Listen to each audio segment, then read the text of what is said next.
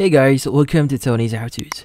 In this video, I will show you how to convert QuickTime video to MP4. So before we start, hurry up and check out our latest offer just under this video. So let's get started. Now, for you to convert your QuickTime video to MP4, the first thing that we want to do here is we want to install a software that you could use to convert your video. So in this case, we want to download VLC Media Player. Now, where do you download VLC Media Player? So you could go ahead and go to videolan.org/VLC and you'll be redirected here, and just click on download, and you'll be able to download the .exe file and basically just install VLC into your PC. Now in here, it's going to start the download. Once it finishes downloading, go ahead and just install your .exe file here, or install VLC here. And once you've installed it, you could just basically just open this up. So no worries, installing VLC is pretty easy. You just need to follow the on-screen steps and you should be good. But yeah, once you've installed that, let's just go ahead and open up VLC Media Player. Now in here, what you need to do is you want to go to media at the top left of your screen, and you want to select convert/save, or you could use Ctrl+R if you want to. Then here we want to add the file that we want to convert. So currently I have this file here, which is a .mov here, and we want to choose this one and just click on open.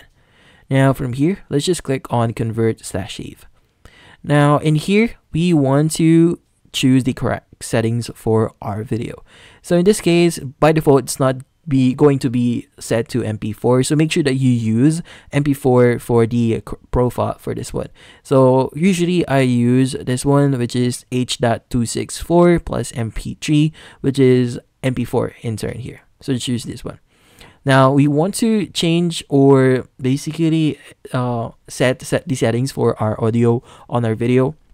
So you need to click on this edit selected profile here, the icon here. Just click on that, and you want to go to audio codec. And here we want to make sure that this setting here that says keep original audio track is enabled, so that we won't be changing the audio to keep our audio here, and just click on save.